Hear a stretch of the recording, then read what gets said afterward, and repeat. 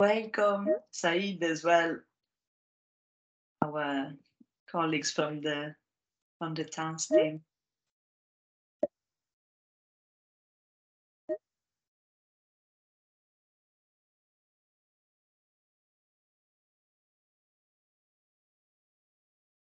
Okay, I'll say, Paula, perhaps we can start just with at least with some of the introductions as colleagues keep joining us today. So my name is Martina Caterina. For those who don't know me yet, I'm the co-chair of the TANS team on law and policy under the Global Protection Cluster, together with my colleague Fernando from the Norwegian Refugee Council.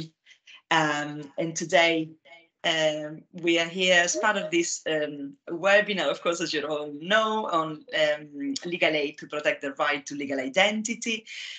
This webinar is part of a series of webinars that we are organizing under a project of the TANS team on law and policy on legal aid in humanitarian settings. And you will see now in the chat, my colleague Mariana will actually share the link to the webpage of the project, where you can also find the other tools that we have developed over the past year and a half under this project, the legal aid analysis framework that comes accompanied with another couple of documents, a conceptual framework, as well as an analysis guide.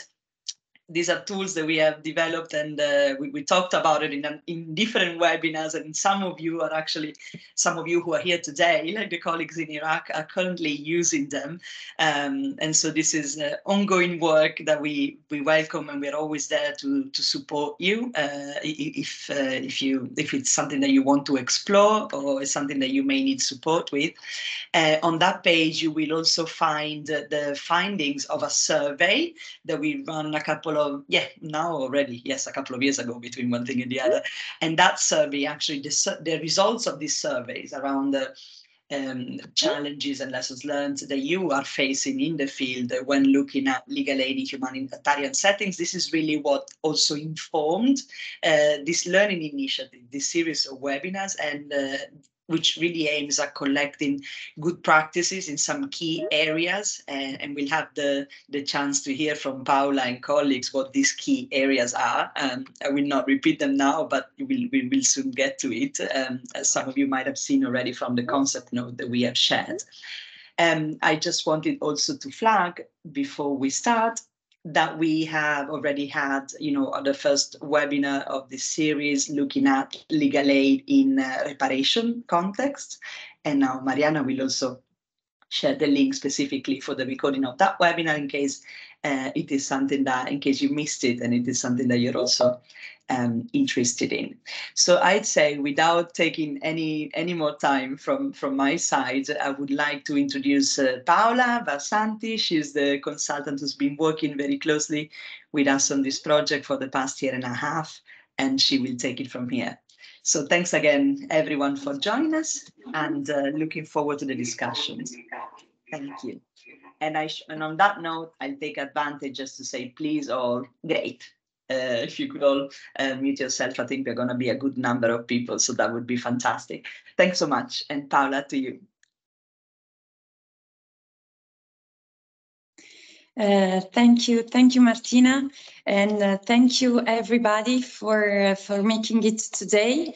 Since we will not have time to do a tour de table to introduce ourselves, let me just welcome all of you. Today, the event brings together, as the other webinar back in February, a variety of experts, I would say, and practitioners on access to justice and legal aid in humanitarian settings from a variety of organizations, stakeholders, and sectors.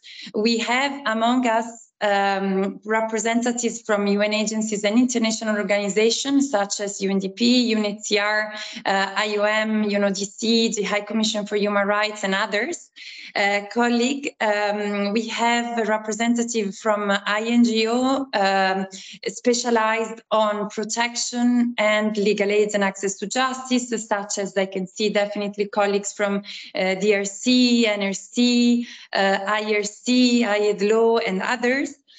We have members of the national legal aid civil society around the globe, and representatives from academia and research institutes. We also welcome representatives from government and donors who are supporting this initiative of legal aid in humanitarian setting project within the task team on law and policy, and other donors who are joining us today that are usually financing or providing technical and political support to legal aid and access to justice programs. So to all of you, welcome and good morning and good afternoon for the colleagues on the other side. The objective of the webinar today, as Martina mentioned, is learning. So listening and hearing from our fantastic panelists and speakers, but also exchange on good practices and lessons learned on legal aid program to protect legal identity. As you all know, legal identity is the key to exist before the law, but also to access and enjoy rights, to prove a family lineage, and also to prevent a risk of statelessness.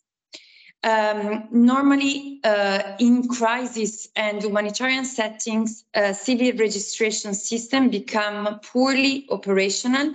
State duty bearer face challenges in ensuring that all the residents in their territories actually are recognized as individuals before the law and can access justice.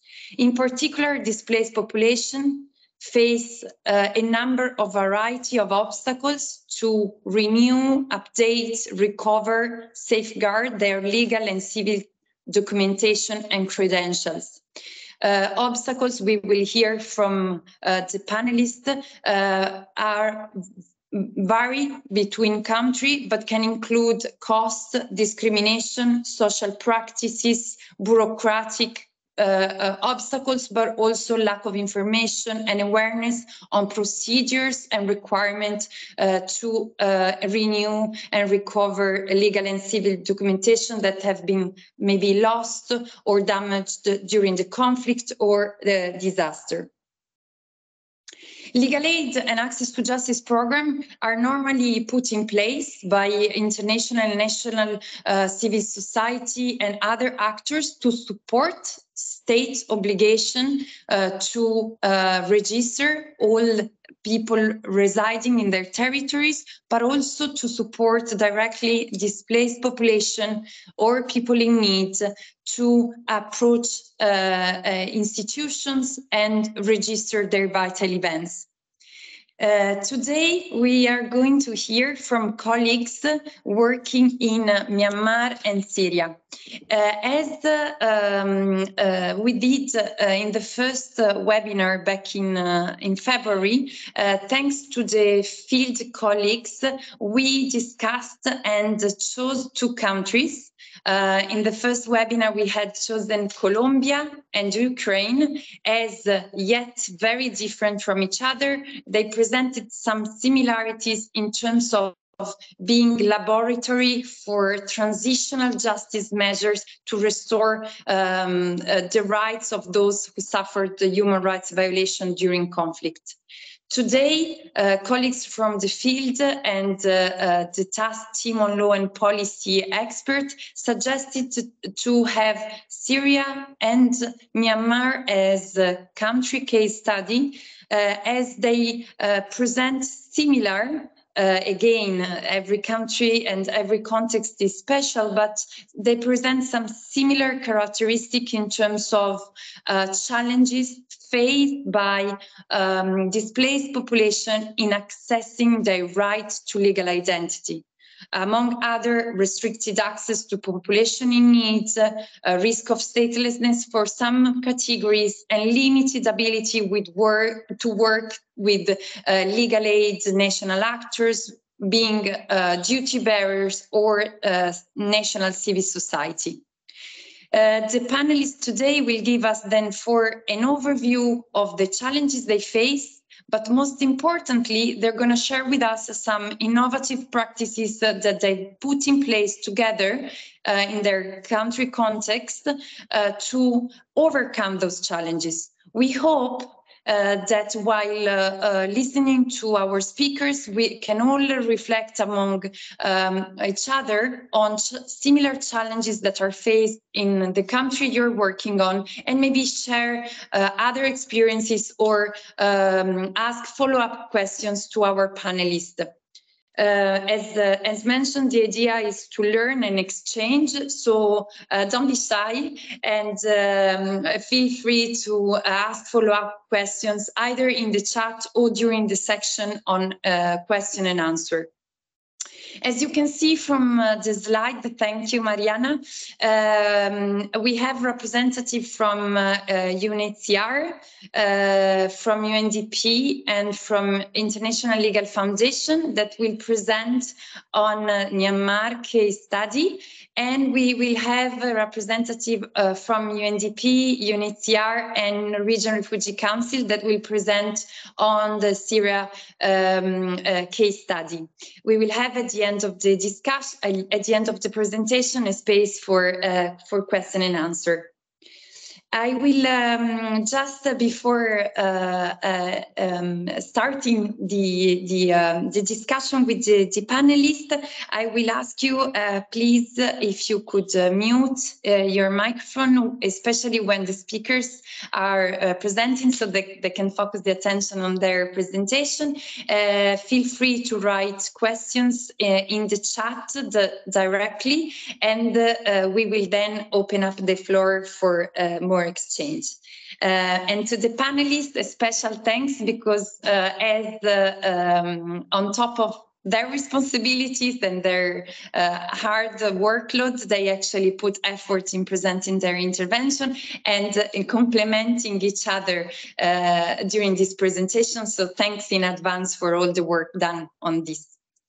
We are very grateful. So the topic is very clear. Now we're going to look at the topic of protect legal identity through three lenses that you can see on the screen. These three aspects have been again the result of a broad consultation with protection and legal aid practitioners from around the world through the survey that Martina mentioned. And these are the three aspects on which they asked to share good practices and lessons learned on: coordination, partnership, and strategies to respond to population hard to reach. So without further delay, I will ask the first question to both country case study representative, starting from Myanmar.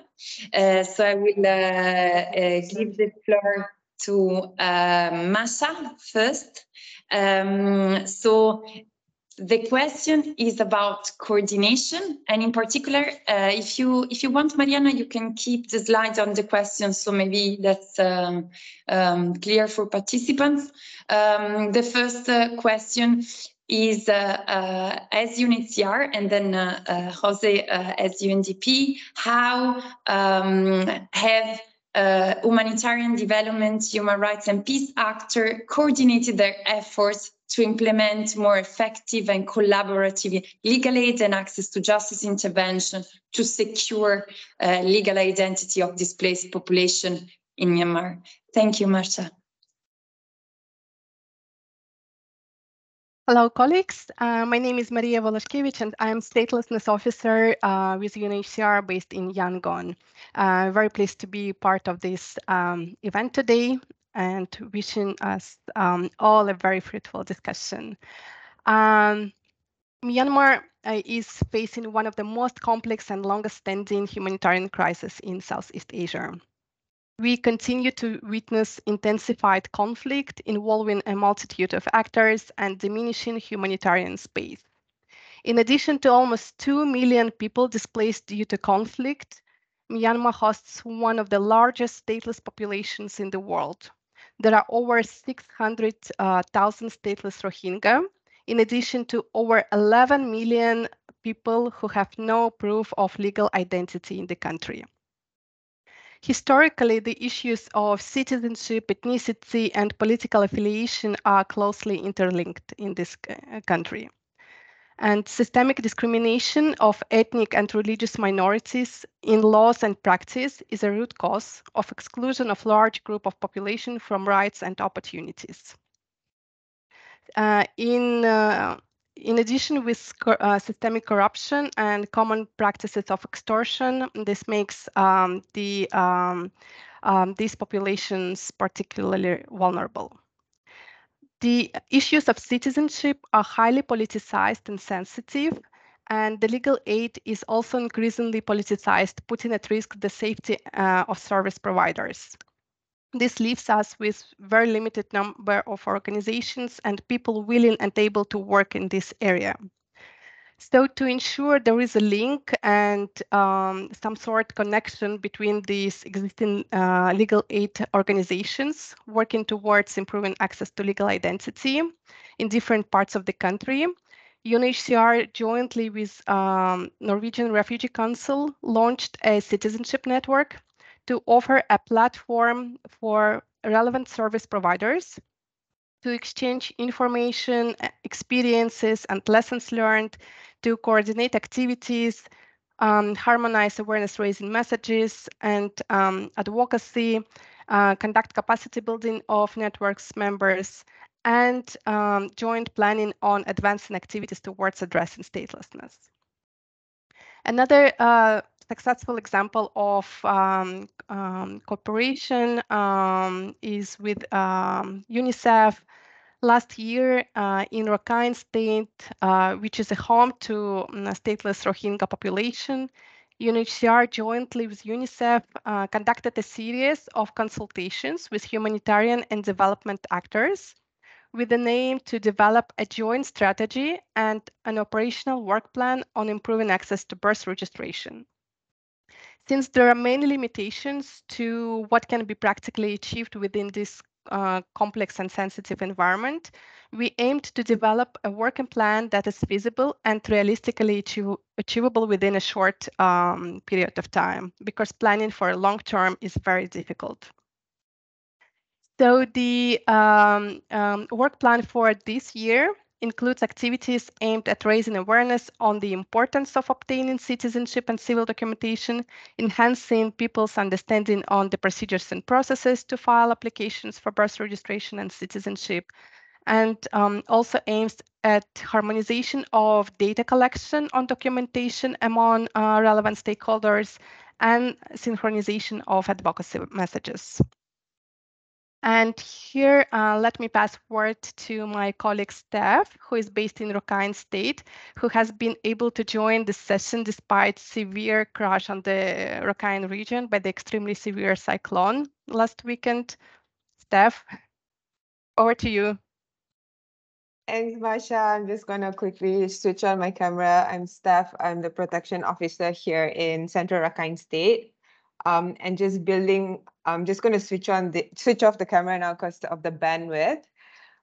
Just building on what Masha has said and just reflecting back to the stateless population and how Rakhine has one of the largest stateless population here in stateless population in the world.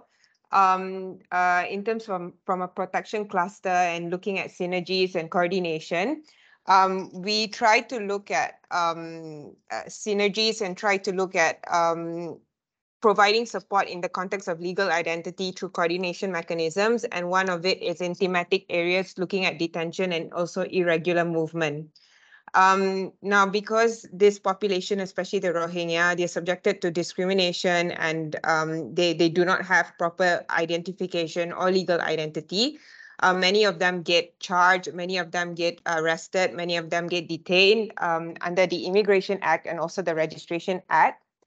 In 2022 itself, we recorded about 3,000 Rohingyas who have been detained for irregular movement, and 2,000 of them were actually sentenced. Out of the 2,000 that were sentenced, 400 were actually children. And looking at detention and irregular movement initiatives and referral pathways was one of the priorities for the protection cluster to ensure that identification and response are actually given to these individuals who are detained because they do not have legal documentation. Now, the protection cluster continues to work on an SOP, which is coordinated through different UN agencies, including UNICEF, UNFPA, UNHCR, and it is also coordinated with ICRC and other protection cluster partners who are also legal and non-legal protection cluster partners. This is with the intent to look at a holistic sort of referrals pathway and services. And part of recognizing that we have very limited services here in Rakhine, but we try to see how we can actually capitalize on legal services on the ground, restoring family links, and any material support that partners are actually able to give. Now, linked to lack of civil documentation and freedom of movement comes, and Masha has already touched upon this, is extortion. Many of Rohingyas are subjected to extortion, and through protection cluster tools like protection incident monitoring systems, through general monitoring, and as well as through monitoring framework exercise that the cluster has rolled out, we have come to see that 80% of the victims of extortion here in Rakhine are actually Rohingyas. And they are victims of extortion due to perpetrated by legal actors, non-legal actors, and a lot of it is also linked to access to civil documentation, part of access to services and civil documentation. So the cluster that through evidence-based exercise, they've developed a counter-extortion strategy and also harmonized advocacy messaging as it relates to access to civil documentation, and messaging these messagings have been endorsed through the ICCG, and it's been used through the protection cluster members as well. In terms of another actor, and Masha's touched upon with UNICEF, and maybe this would segue into Jose's part as well, is coordination through with UNDP, and this is very much to create an enabling framework here in Rakhine, because it's not just legal identity in name, but also creating a sense of belonging and ensuring that there is a cohesion between displaced population, Rohingya displaced population, non-displaced population, and with host communities. This is done through the Triple Nexus initiative, and particularly in Central Rakhine, we are looking at joint needs assessments to be done on an area-based approach and trying to look at livelihoods and development initiatives through this needs assessment. This is very much still underway. And another area where we coordinate quite closely with UNDP is also to provide information and awareness through on issues related to housing, land, and property. And this, of course, is part of a durable solutions, a long-term sort of solutions when it comes to Rohingya IDPs, because many of them have lost their land and have been encamped in very, very dire conditions. So I'm going to hand it over to Jose, as this would nicely link into UNDP's presentation as well. Yes, thank you very much. It is indeed a very difficult situation, and we want to follow Antonio Gramsci's words, no? To be pessimist in the intellect, but optimist in the will. And we want to find ways forward to cooperate, to coordinate, to make the best of this very catastrophic situation. I had the luck of working for the Norwegian Refugee Council in Myanmar before UNDP. So I was present in the beginnings of the citizenship network with UNHCR, and it was actually a very good initiative that came up with very interesting reports, such as the gender analysis on the right to a nationality in Myanmar that I posted in the website, And also there was cooperation with many local actors, such as the Smile Foundation and other small group of NGOs that were working for vulnerable groups in accessing civil documentation. But I think it's important to understand that all previous problems that were present in Myanmar before the coup, not only for Rohingya populations, but for everybody else, and especially ethnic minority, impoverished communities, are still there. So every single problem that we had before February 2021 is still present, and the conflict and the coup has exacerbated these problems and has created new ones. For example, having 2 million displaced persons, we have many people who seek temporary household lists, for example, because people are living in the houses of relatives, no, in their displacement, and then they face these night checks. So you have the village administrator together with the police, they are checking in the middle of the night, really, no, who is sleeping where, and then they are checking this documentation that is important to have. So our CSO partners, and I will talk more about it in the second part, are helping people updating this household list.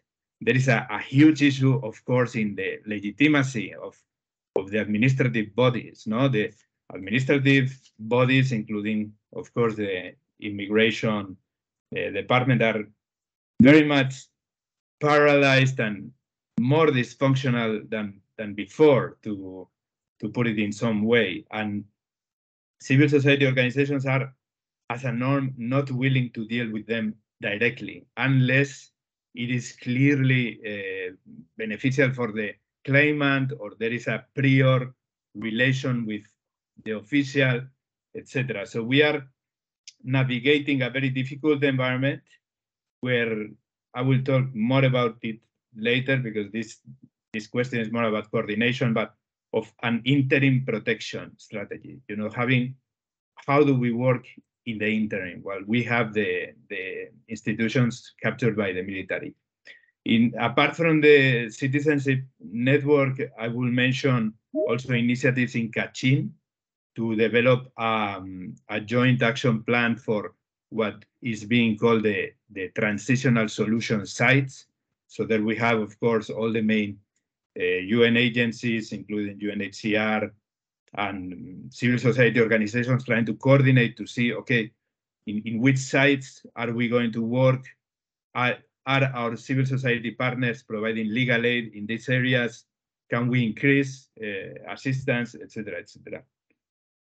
And I think in terms of coordination, I will just mention our communities of practice, and just the activity of doing communities of practice in general. I think it's a very good way to improve communication between UN agencies, INGOs, civil society organizations, to build up also confidence, to discuss these difficult strategies, and to move forward. So I hand back to you, Martina. Thank you. Thank you so much, and very interesting point and reference to coordinated initiative. I will then pass the floor to Gabriele and Shaza from UNHCR and Hala from UNDP to share their experiences on Syria. I know being a facilitator is not always easy. I will kindly ask you to try to be straight to the point on the good practices, because otherwise we will not arrive to the section on question and answer, which I think is very enriching and will give the opportunity to the audience to ask follow-up questions. So please bear the time limit if you can. Thank you. Okay, I think I can start. Good morning, everyone. My name is Gabriele Olivi. I'm Senior Legal Officer for the Country Office in Syria. And I'm here with my colleague Shaza Hajali, who's Associate Legal Officer as well, and I would say the historical memory of our legal aid program here in Syria. We thought, within the 3-4 minutes which has been given to us, to try to give a bit of a background on the situation and why UNHCR has decided to develop a quite a large legal aid program within the country. So in 2011, when the crisis started in the following years, UNHCR and along with other actors were able to identify in the lack of documentation and like identity documentation, one of the major challenges encountered by Syrian citizens in their this displacement cycle. Just to mention some aspects, so civil documentation is a prerequisite not only to access basic services in Syria, but also including government subsidies, but also is a prerequisite to access HLP rights, for example. During the first few years of the crisis, about 27% of the judicial infrastructure and the cadastral department were fully destroyed, and about 50% of the civil registries department were either destroyed, burned, or looted. And also due to quite large internal displacement. At the moment, we have about 6 million internal displacement in Syria. There was a limited ability to reach the civil affairs offices. There was also fear from the IDPs to reach these civil registry offices, and also there was a limited financial capacity to apply for and secure documentation. In addition, there was also limited knowledge on the importance of having this documentation in order to access these rights. So when it comes to coordination, to respond to all these challenges, UNHCR started in close coordination with all other UN agencies through the protection sector, and also meeting donors to discuss and secure the needed support. In 2011, for the first time, in collaboration with other UN agency and of course the Syrian with the authorization of Syrian authorities, we succeeded to include the legal response in the humanitarian response plan, and to obtain all the approvals from the authorities in order to start our legal aid program. The legal aid program initially started with several national and international NGO like Syrian Women Union, DRC, SSD, and others, and they were mostly cooperating and assisting and providing legal aid in relation to documentation, and of course were free of charge. At the UN level, I would say that few technical working groups were created. One was a specific technical working group on civil documentation, because of course this was considered was an issue. At the moment, I have to say that this working group is a bit dormant, but we still have the technical working group on HLP, which has been recently revamped, and I have to say which is quite closely linked to the issue we are discussing today. The last point in terms of coordination, I have to say that since 2015, the major implementing partner for our legal aid program are two NGOs, which are Syria Trust and SARC. And I have to say that unfortunately, after 2018, these were the only two national NGO which were authorized to provide legal aid. So this is a quick response to my to the first point. Over to Hala. Thank you, Gabriel. Allow me also to provide you with more kind of insights about the challenges that we are facing in the Syrian context, mainly on HLP, housing, land, and property rights. Syria, historically, we were, let's say, having facing inequalities in HLP, contributing as a driver for the conflict. And it was also a result of the conflict. And mass HLP loss and destruction, almost half of the country displaced, and estimated around 27% of homes damaged and destroyed. This is even before the earthquake that early year hit Syria. So the HLP needs are massive.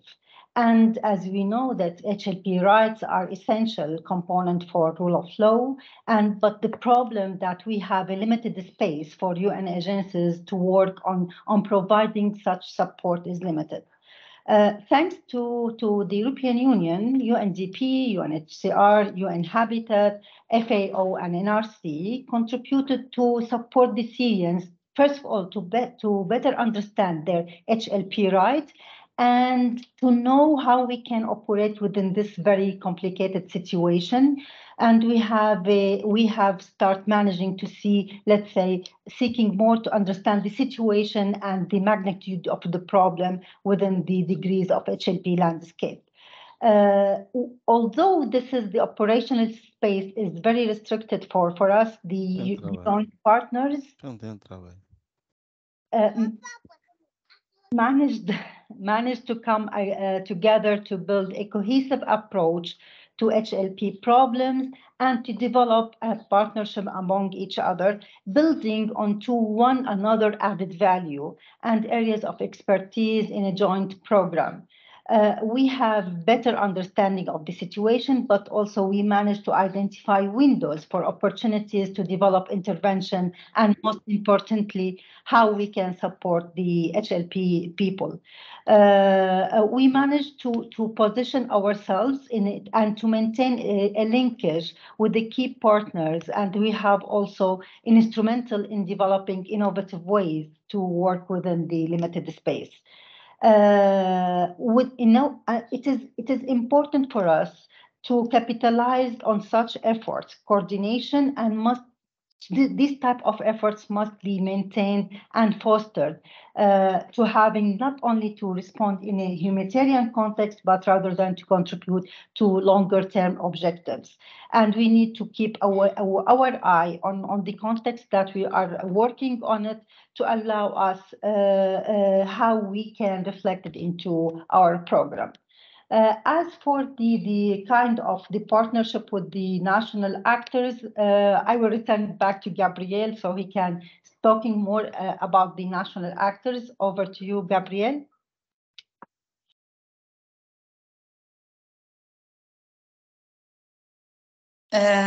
Thank you, Hala, and thank you, Gabriele, for exploring the challenges with us and also giving us a little bit of overview of the key initiative put in place in terms of coordination. We will now take the opportunity to reflect upon another aspect of legal aid in crisis settings when protecting legal identity, which is the aspect of partnership with legal aid actors, both duty bearers and national civil society, which we have heard already from our speaker in some context is very sensitive, is politicized and not easy. An aspect of protection of the operational space of civil society is actually key to ensure sustainable legal aid and access to justice intervention. So I will give the floor again to Myanmar colleagues to talk a bit about their challenges related to partnership. And over to you, Jose.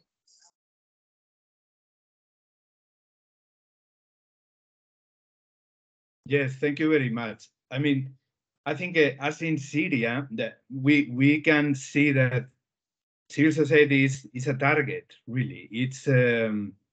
It's very much in the focus of the de facto authorities, and who have taken a variety of actions to restrict the civic space, no?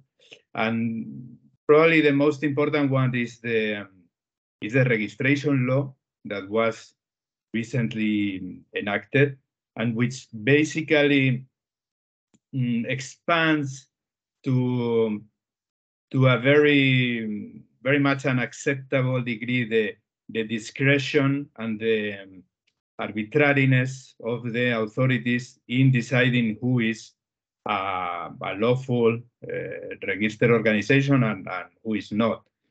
And then it has a series of penalties that are absolutely disproportionate and which have put the the civil society organizations in a dilemma, because some of them, they keep their former registration. Their former registration is still valid, but many are facing the question: do I register under this regime or do I not? And both decisions have implications. And of course, it has implications also for the international community, because financing a non-registered organization is also sanctioned. And then there is a series of organizations that are banned by the junta, and which can also give rise to criminal penalties. So, what have we done in this situation? And what we could call a best practice in some way is for us, for UN agencies, donors, European Union, Australia, and many others, to get together and to discuss what can we do as a strategy to ensure do no harm to civil society organizations, to protect the civil space, to fund non-registered organizations, to identify new forms of associations and registrations that are very often very small, but that are doing important work, especially in areas where humanitarian international actors cannot reach. And in terms of legal identity, we are UNDP is supporting 20 civil society partners. Half of them are on housing, land, and property rights, which is also a massive problem, as you can imagine. We have 50,000 houses destroyed. We have punitive land confiscations against opposition members. We have all kind of problems related to housing, land, and property. And of course, civil documentation is essential. No, so what we are doing with them is, I will say that ensuring their survival.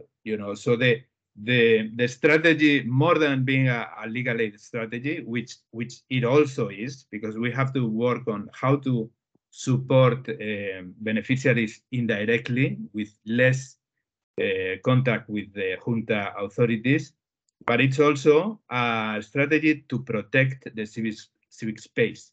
And that means reducing funding requirements, reporting requirements, having a duty of care angle on civil society, being as much as nicer as we can be to build their confidence and to build their trust that we are behind them, we are going to share risks with them, etc., etc.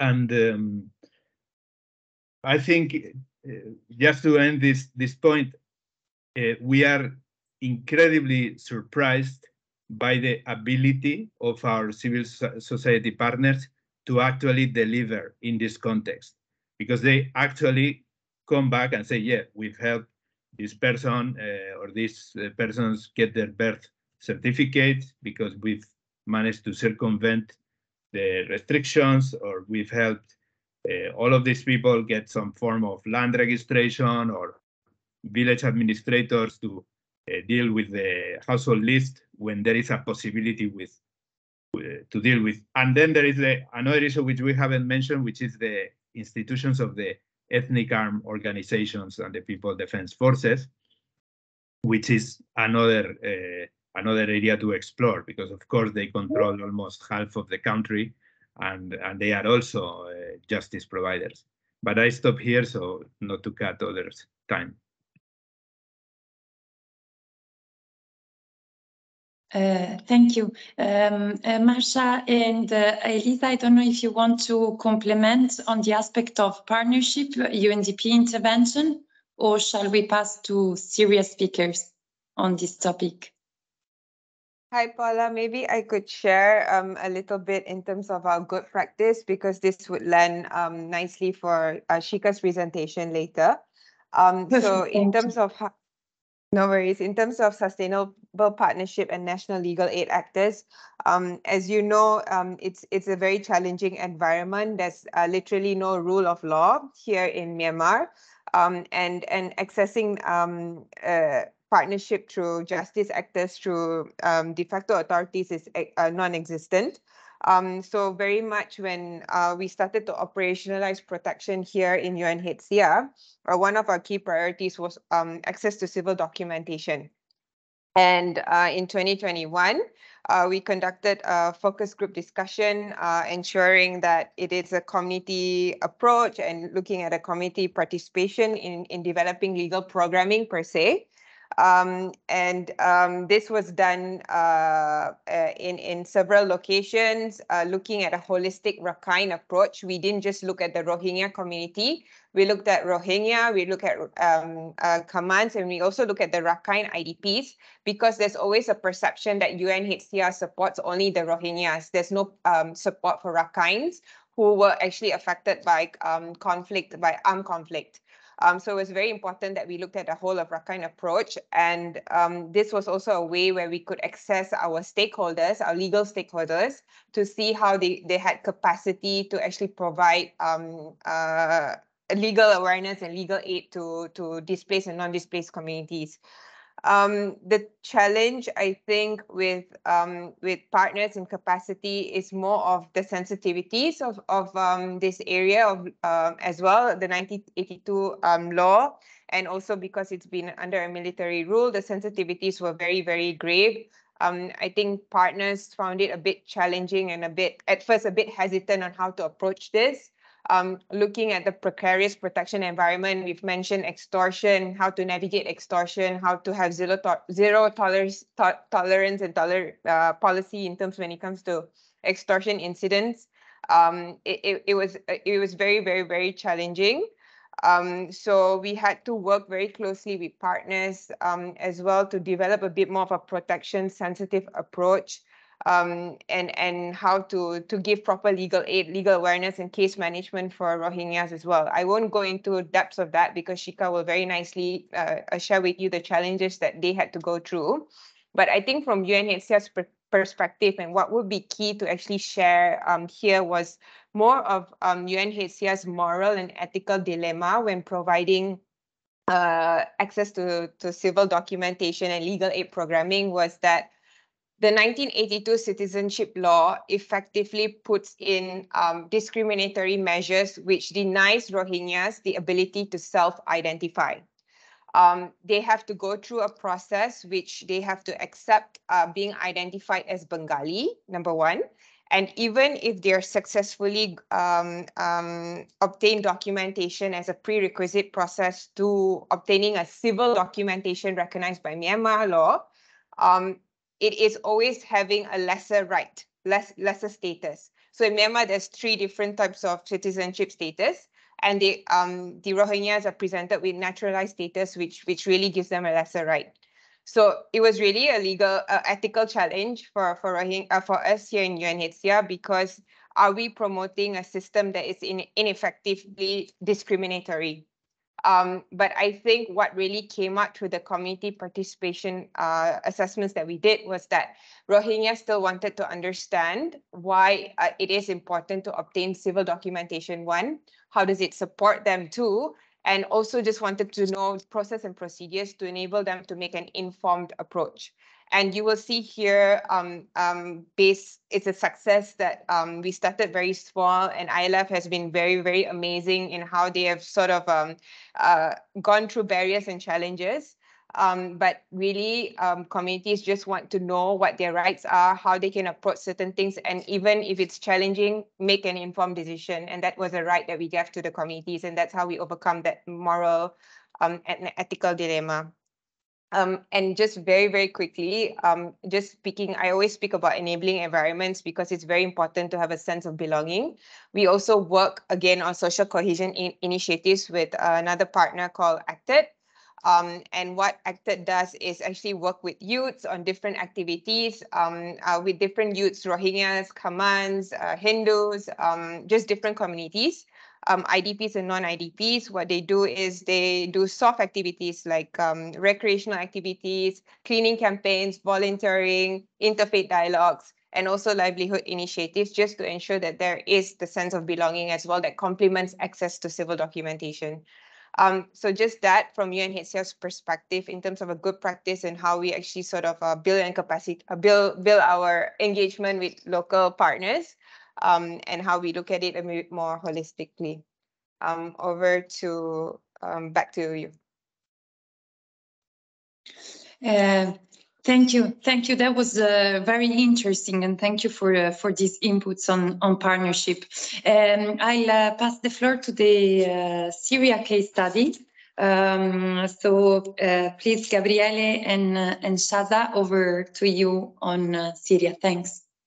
No, thank you very much. So Syria, UNHCR implemented in 2012 its legal aid program for Syrian citizens. It used to be, situation has developed during the year, it used to be a legal program for refugees, and then it turned in 2012 mostly for IDPs, of course also with refugees, but now our refugee population is really shrink compared to the past. So it's mostly focusing on Syrian citizen IDPs in particular, and it's composed, if I may, of 3 pillars. So the first pillar is the legal aid program.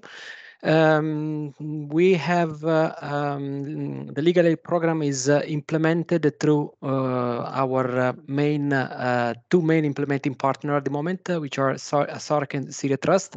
And I have to say that since 2018, with the legal aid ban in Syria, these are the only 2 legal aid providers who are authorized to operate in the country.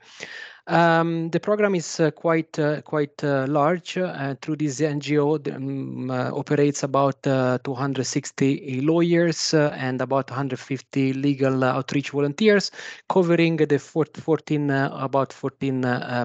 governorates. And they provide counseling, awareness session, but also intervention before administrative bodies as well as court intervention. The second pillar is the capacity building activities or rehabilitation activities. So, of course, is quite relevant in relation to legal identity, the civil registry offices and the cadastral departments. So, since 2017, about 35 civil registry offices and some cadastral department has been supported with minor rehabilitation activities. We also support in terms of solarization and also some equipment, technical equipment and other items. The third pillar, if I may say, is the advocacy for legal reform, and in particular, UNHCR during the year was quite successful in having the government passing some legislative decree, which with the aim of waiving the fees and fine for delayed registration of civil events. There were at least 6 of them which were passed, which actually had a good impact on the population and in particular for the IDPs to access documentation. Particular mention is on legislative decree 13 of 2021, which was amending the civil affair law and instituting something which is called One Syria Civil Registry Office, which is basically putting together together all the database of each civil registry, and so the IDPs can and every citizen in reality can register and vital events in every part of the country, regardless of they have their own initial record, and at the same time they can abstract civil documentation wherever they are located, so in the country. I've put here just one slide of what I consider to be some good practices. Of course, the number that we reach yearly to our legal assistance, which is quite high, and through this program, we have you see the number of people who have managed to obtain ID card. This is directly through our legal intervention, so quite a large number in terms of ID, family booklets, and marriage certificates. The second one is kind of also in terms of capacity building as a result of this rehabilitation office. About 1,790,000 documentation were issued by the civil registry. Of course, not all of this was because of UNHCR rehabilitation support, but we have seen that in the year an increase of this documentation been issued by the civil registry once the civil registry offices were rehabilitated and able to operate again. One of the good practices which has put it here is about a mobile unit, civil registry mobile unit, which was donated by the UNHCR to the Ministry of Interior after many years, actually, because it was quite complicated to put together this mobile unit and to have all the clearances, but now has been donated to the Ministry of Interior and currently deployed in hard-to-reach location. And finally, also good practice, as I say, in relation to good result in terms of legal reform, in particular with one of the latest legislative decree, which was on 24 of 2022. This was a sort of amnesty which allowed more than 200,000 people to benefit from this amnesty and have documentation being issued. I spoke before about this one Syria civil registry offices. Of course, we have some challenges which are still there. If we can move to the next slide, and we are trying to address and it's about the needs, which are indeed larger than our legal aid capacity, especially now after the earthquake which has hit the north of the country. One challenge is again the ban on legal aid provider. UNHCR, there are only 2 authorized. We are still trying to advocating to expand the number of national, international NGO who could return to conduct these legal aid activities. So this is indeed a challenge. And of course, there are some red lines from in relation to institutional support from the donors. I mean, we and different agencies have to say that they have different, if I may say so, different red line. When it comes, for example, to rehabilitation of certain civil registry versus or cadastral department, we sometimes find the donors they are not completely in line and not willing to fund certain project. And of course, so we have limited access to certain area, and especially in northeast Syria, we have quite a complicated legal system, which even the lawyer have kind of struggling to understand which is the applicable law at the moment. So this is it for the time being from Syria. Unless Shaza want to complement on something. Thank you so much, Gabriele. Hello, colleagues. I just want to elaborate a couple of points in addition to what was mentioned by Gabriele. But before that, I just want to say hello to Huda Shalshul, because I've just seen her name and it's been ages since we talked. So I just want to say hello to Huda, who was the best supervisor ever. We miss you in Syria. And going back to the and of course Stephanie, she's here. I didn't see her name. I just want to say concerning partnership with the government and the issues that has already been mentioned by Gabrielli. I just want to say that our partnership with the civil affairs and immigration and other institutions helped us to reach out to more beneficiaries, to disseminate information on the laws, legal reforms, as mentioned by Gabrielli, all the legal reforms that happened for the interest of our beneficiaries, IDPs and returnees. It was because of the close working relation with the relevant public institution.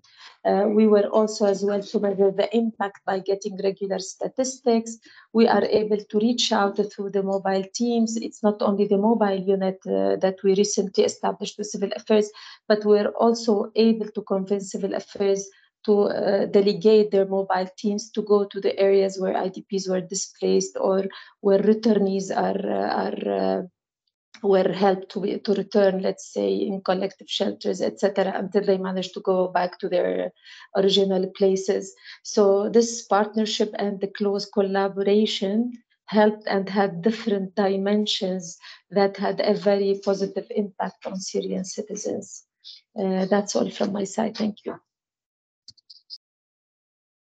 Thank you, Shaza, and Gabriele. I think it's very informing, and thank you so much for also reflecting with us on the remaining challenges. I think a webinar on good practices in such difficult context could not actually just focus on how we best work, but we best try to work in a different and very complex setting. Over to Hala, who will also share with us a good practice in terms of a partnership with Bar Association before then looking at the third aspect.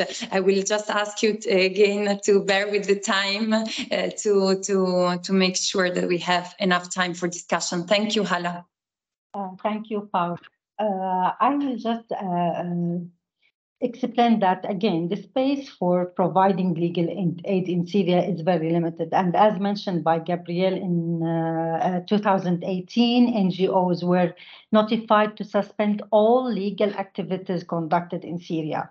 So within the challenges of providing such support and mechanism for people, and with the restriction, we need to look for more innovative ways to address such a challenge. So therefore, we try to expand this space by launching an online legal platform. It is one of the first virtual platform that is conducted by the Bar Association. And the challenge by itself that the restriction doesn't apply on the Bar Association, which give us the room to provide these services. And we worked on having, let's say, providing legal services to all Syrians with different measures, regardless whether they are inside Syria or even outside Syria.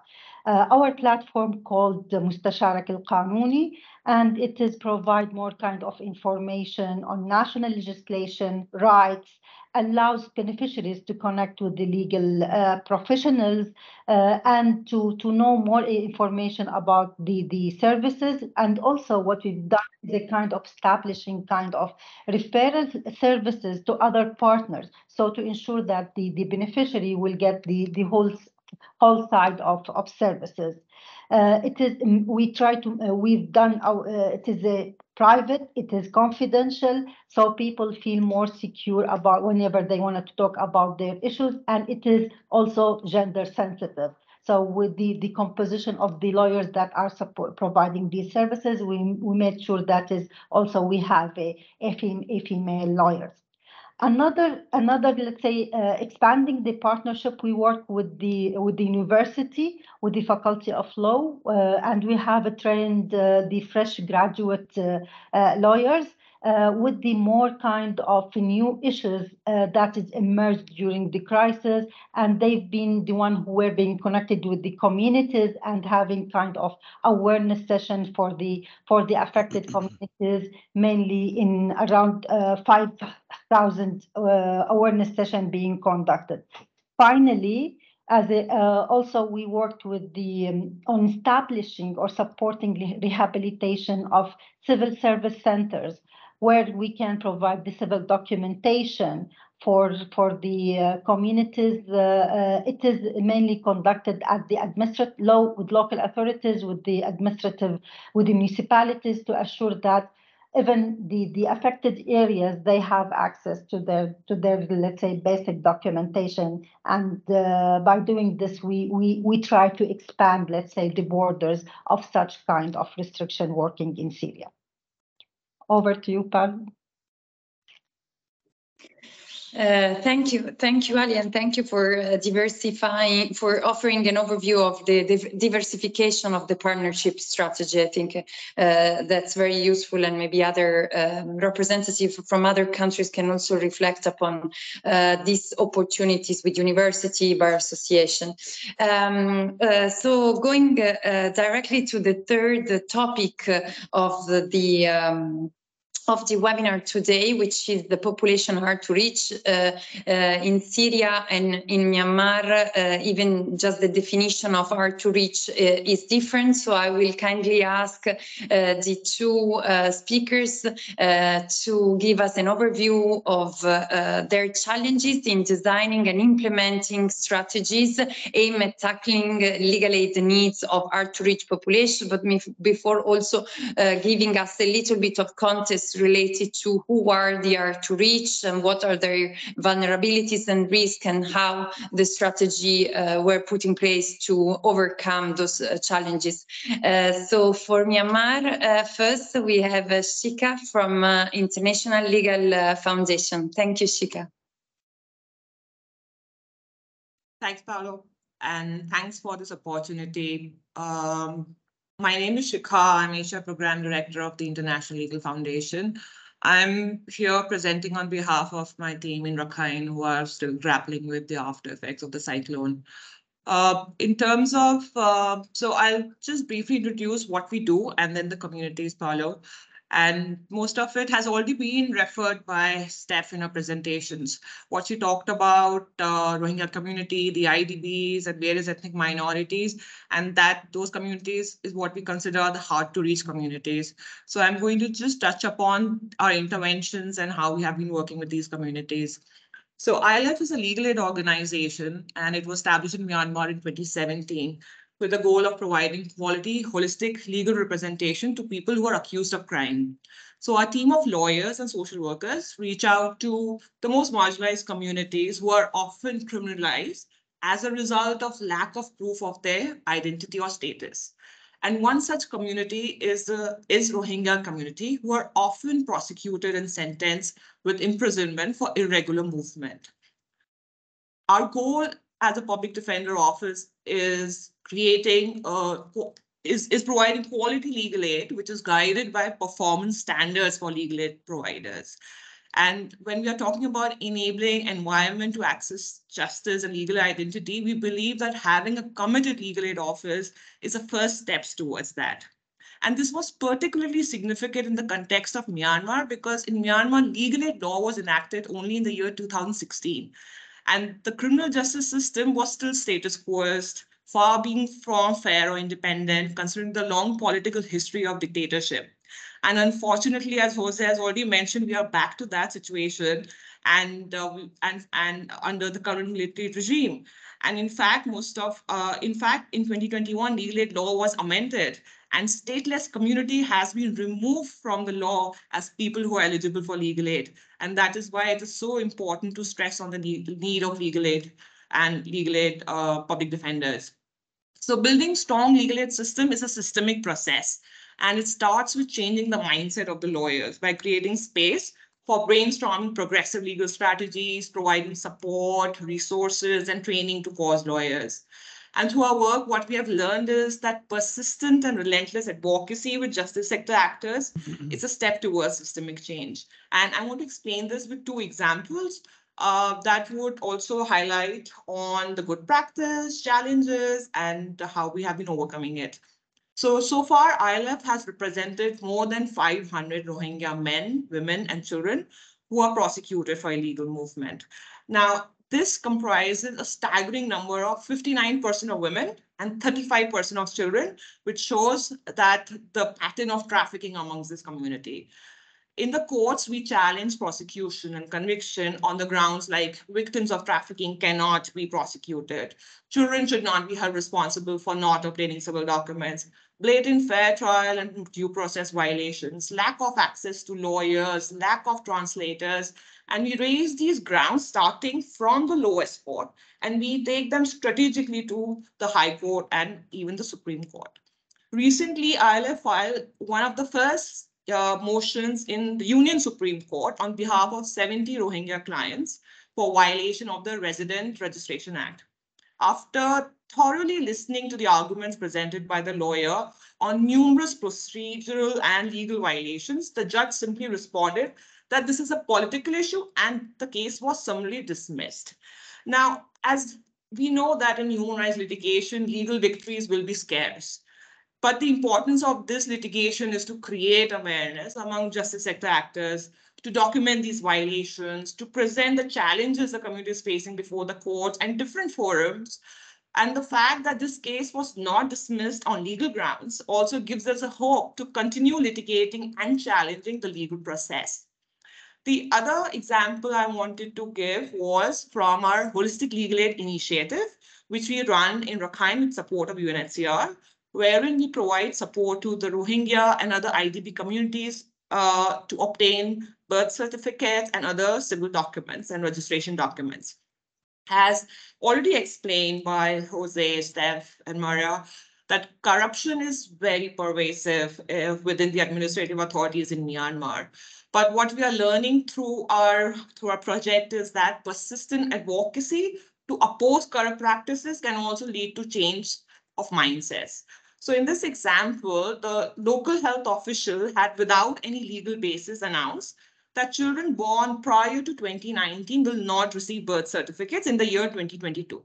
Now, these official orders were accepted widely as a norm, but it was not on any legal basis. So our team decided that they are going to challenge this at multiple administrative levels.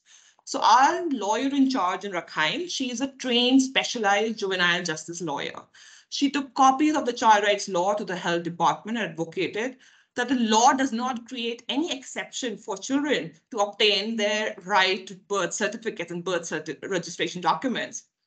Then after this, another official blamed the parents that they are lying. And this is what the stereotyping, they are lying. They have been provided birth certificates, but they just want registration here.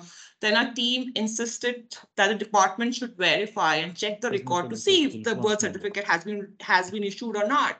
And in the alternative, they also gave a counter that if you do not trust the community, they are ready to give an affidavit, attested, saying that they have not received birth certificate yet. Now, after overcoming this barrier, the child never issued vaccine certificates. In Myanmar, vaccine certificate is the basis on which now we can get birth certificates, because vaccine certificate act as a record that the child was born in the camp, in the IDP camp. And then we had to go back again and through rummaging through the records with the local nurse, it was found that the child was administered vaccine. And then there was another level of advocacy done by a team to get vaccine certificate by advocating how important this document is for the child to be able to apply for birth certificates. After 7 months of advocacy, we finally obtained birth certificate. And then after the birth certificate, we obtained vaccine certificate. And after vaccine certificate, we received birth certificate. But what is remarkable is here, remarkable achievement, that the health worker informed us that now they are open to provide birth certificates to all children who are fully vaccinated, which means the earlier embargo of 2019 did not hold true anymore, and by way of which it was a far-reaching impact on all the children who were born in the camp.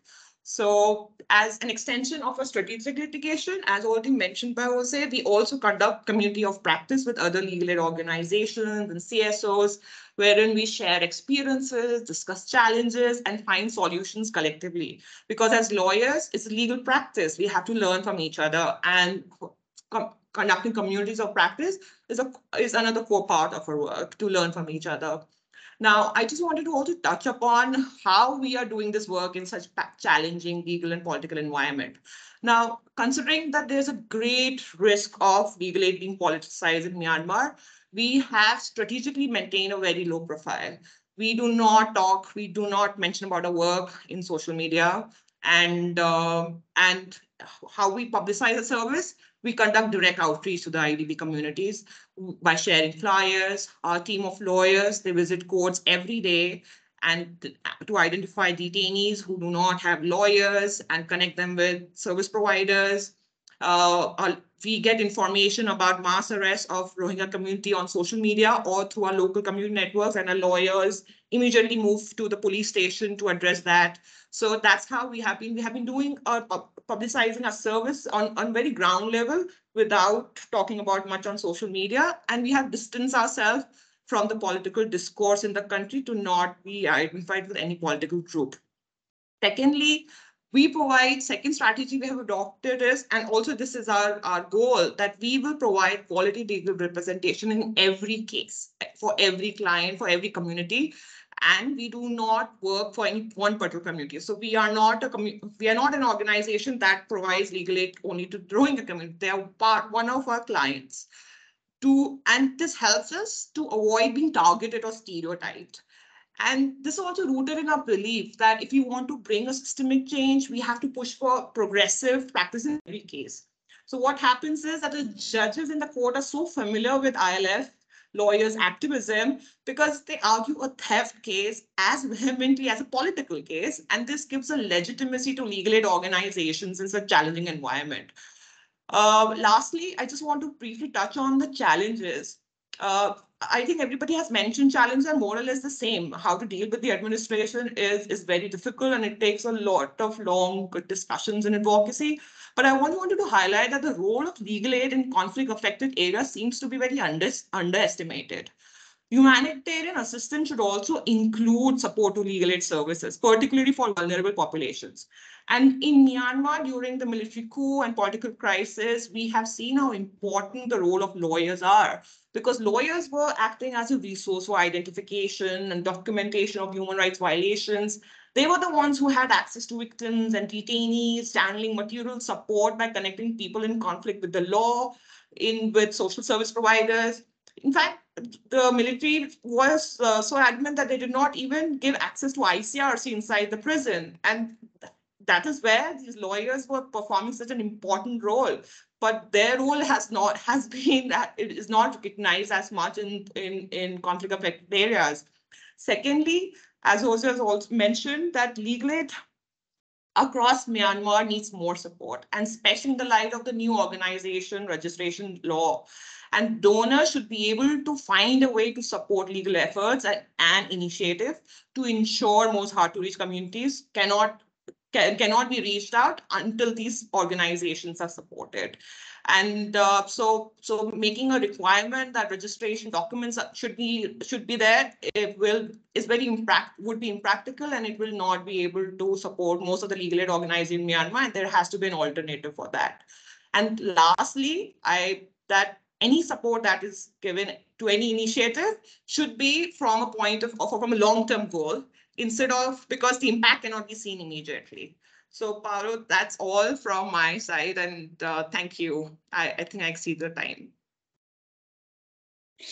Thank you, Shika. It was really very enriching, I hope, for the entire audience. Definitely, you brought us directly into the core of the legal aid and access to justice program to serve the need of the one more hard to reach. So thank you so much for that.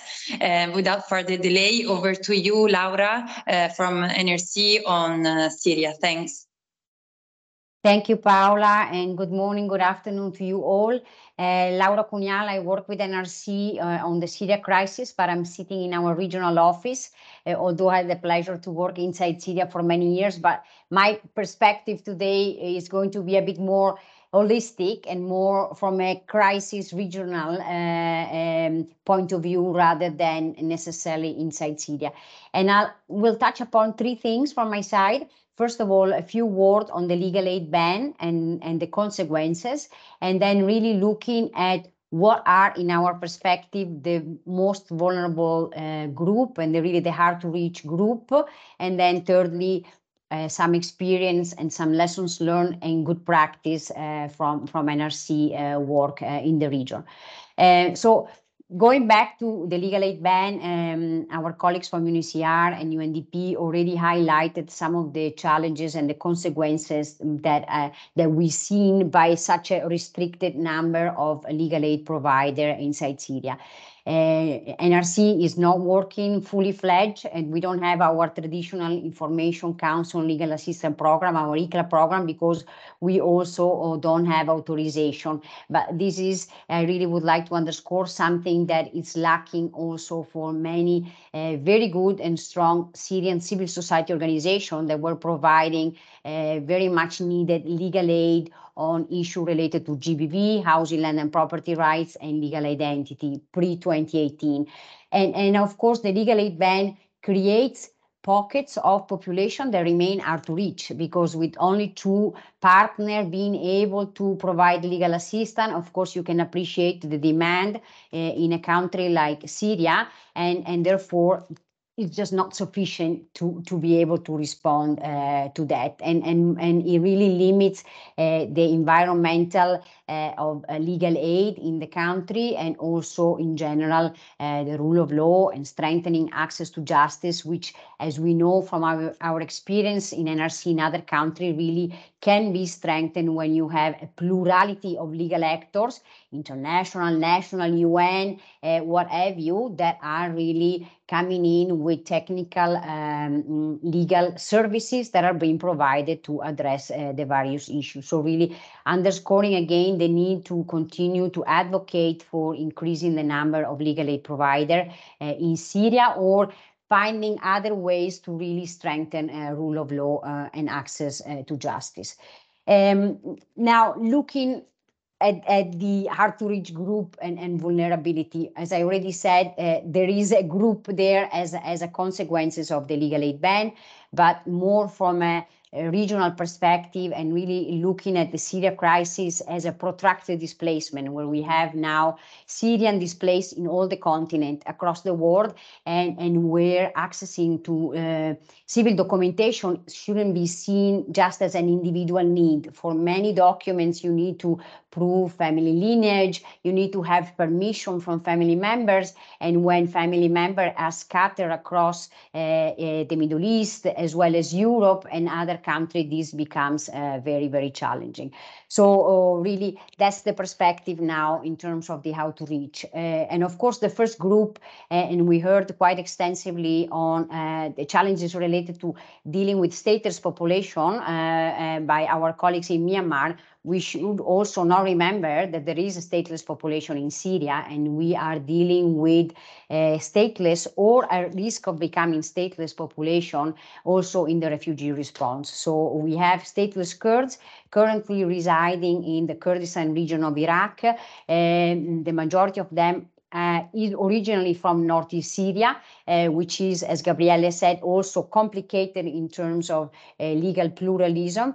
And so really to re-emphasize the fact that the lack of Syrian civil document remain a huge challenge for them, also when abroad. And also, again, really to re-emphasize the fact that the status of being stateless is being passed to the next generation, also in the case of this stateless Kurds community in KRI. Now, the second group really of hard to reach vulnerable individual are Syrian family with missing family members. So we are dealing now with a very vulnerable group with very specific increased legal protection issue.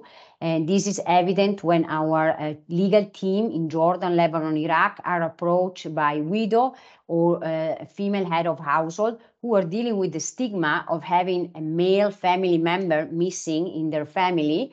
and are trying to cope with their life and obtain the civil documentation that they need to move on with their life.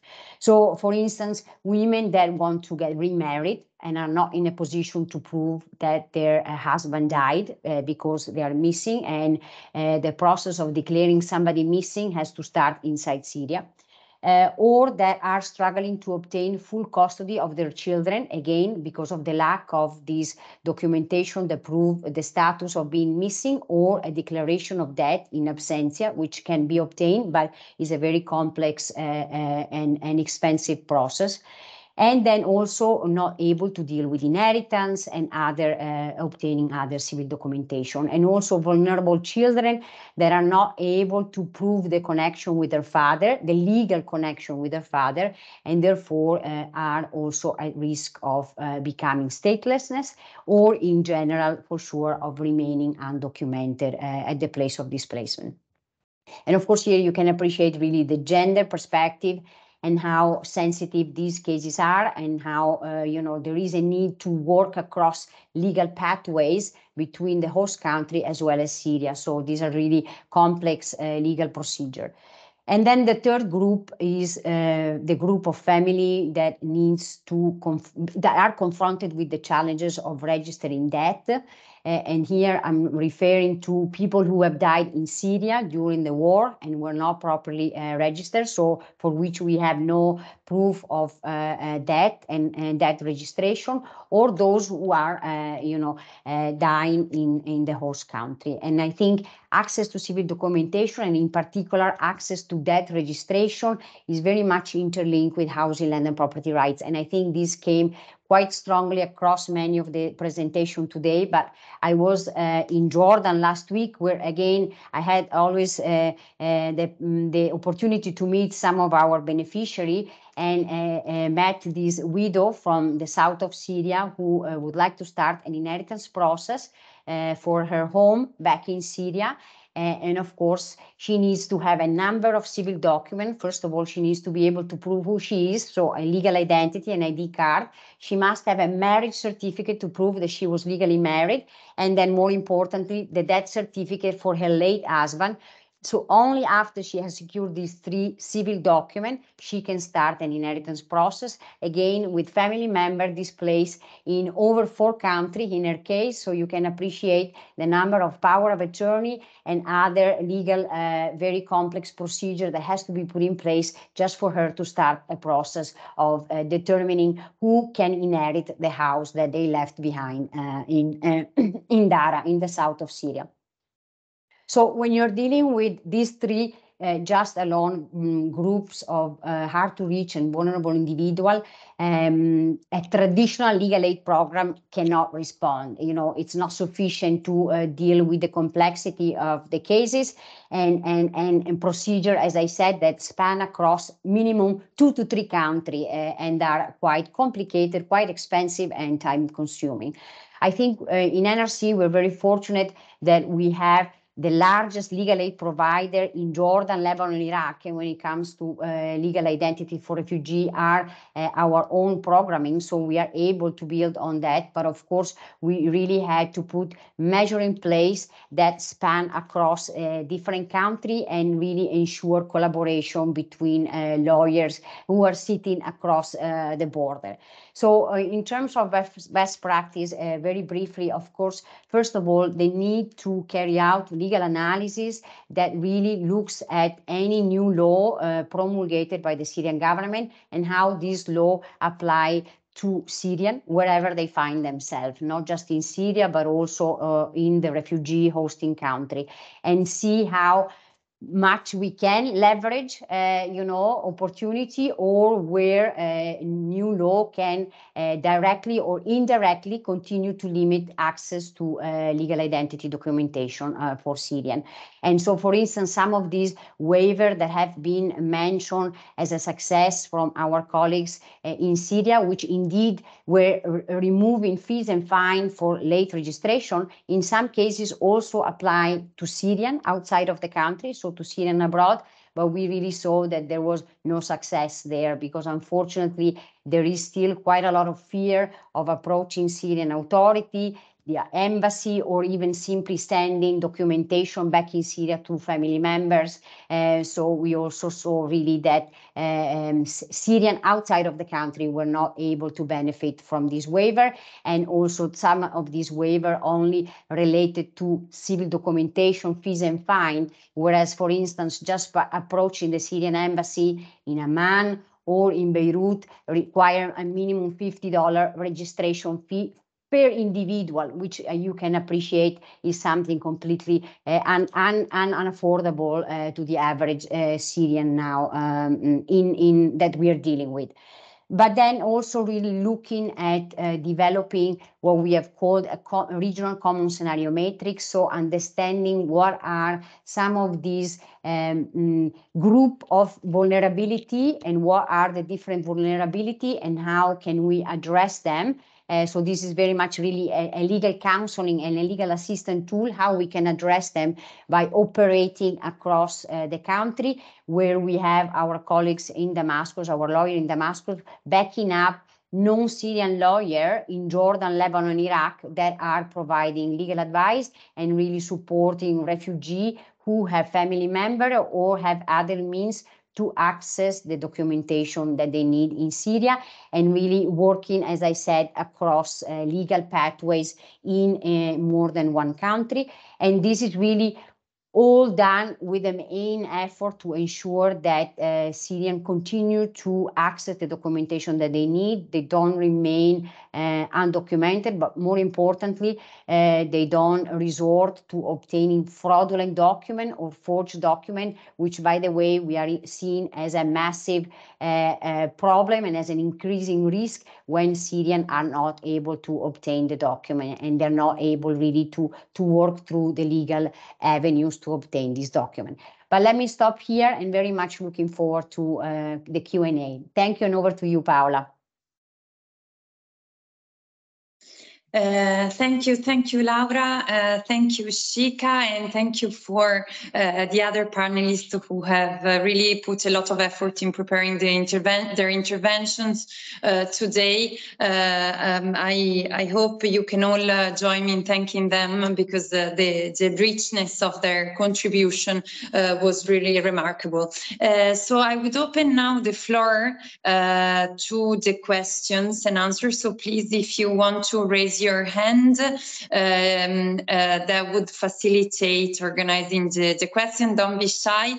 And if you don't have any follow-up questions for the speakers on Syria and Myanmar, you're very also welcome to share eventually good practices to tackle common challenges that we discussed today, among other access to population in need, politicization of legal aid, difficult partnership with civil society actors, given their restricted operational space, and others like legal aid ban and rehabilitation of infrastructure.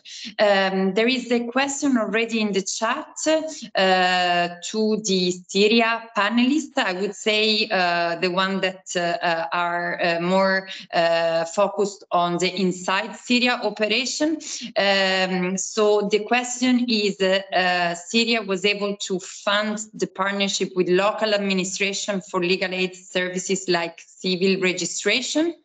I would refer back to Gabriele, Shaza, and Hala, whoever wants to elaborate a little bit more on the partnership with local administration. Shaza, I can see your hand is raised, so please, over to you to respond to this question. Thanks. Sure, thank you so much. I just want to say that civil affairs registries, they work under the umbrella of Ministry of Interior, while the cadastral work under the administrative MOLA. So yes, we managed to fund our projects with the civil affairs offices, but not like, if we can say, not funding, but it's about supporting projects that aim to restore the capacities of those public institutions aiming to facilitate civil documents issuance for Syrian citizens, particularly, of course, IDPs and returnees. So there was some memorandum of understanding where we agreed to provide that support, conditioned that they will also, from their side, issue more flexible procedures, more maybe legal reforms to ensure that access is better, procedures are easier, etc. So, and of course, conditioned that they provide statistics on the impact of that support. So we regularly receive from Civil Affairs statistics on number of individuals who were for example, who were granted ID card, family booklet, birth registration, birth certificates, etc. So yes, we managed to get that support, but it's not funding, but we implement those projects, either direct implementation or through some implementing partners, national or international NGOs who do the capacity restoration. I hope I answered the question. Over. Just to, sorry, if I may, just to complement, also we also try to make sure that the institution is absolutely of a civilian character. There has to be no link whatsoever with the security branches, I would say, or the army. So that's kind of our red line. That's why I would say that we were a bit skeptical when we receive requests to rehabilitate certain courts, for example. So we are looking to, for example, to certain Sharia courts, but yeah, we are still debating about the necessity or the opportunity to do so. Thanks.